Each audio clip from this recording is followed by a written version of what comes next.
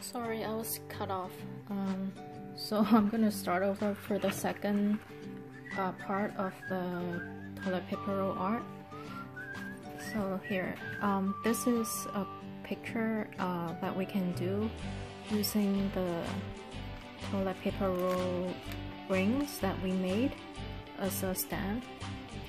So I was gonna just show you how to do that.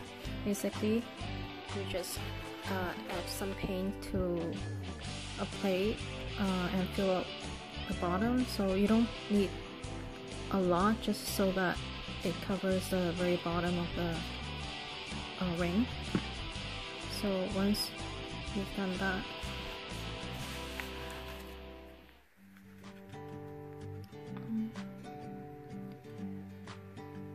you just stamp it on.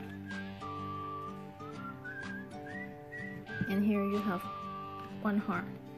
So in order to make the butterfly, you dip it in to the paint again.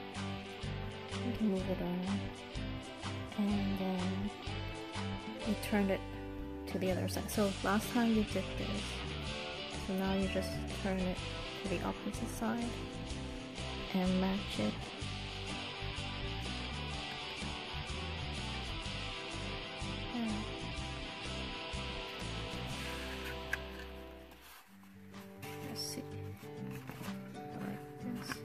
So the other one I did 3 layers, or not layers, 3 stems on each wing, so that's why it looks a bit different. You can just leave it like this, or I'm gonna add a different color to it.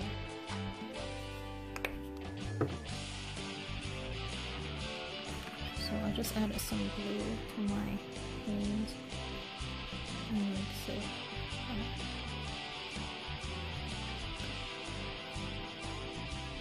First one looks pretty, and then just dip it for a different color.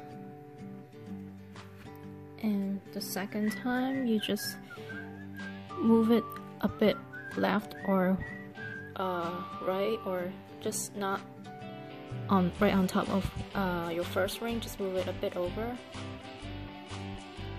so that you can see the 2 shapes there. So now I'm going to do the other side. Okay, first, get it one more time. So I dipped it into the paint, and this was my original part, so I'm just moving it a bit over here and then press it down like a stem there.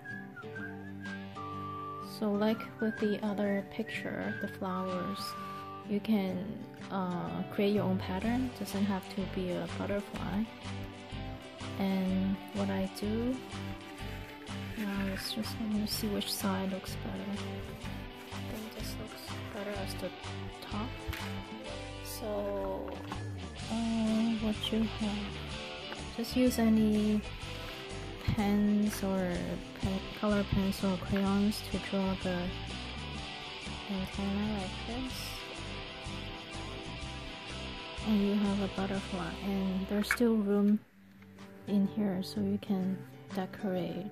Just be sure you don't touch the paint or start decorating when the paint is dry, so it's not all over your artwork or your hands. So thank you for watching. Happy Mother's Day, and I hope you enjoy this art. Thank you.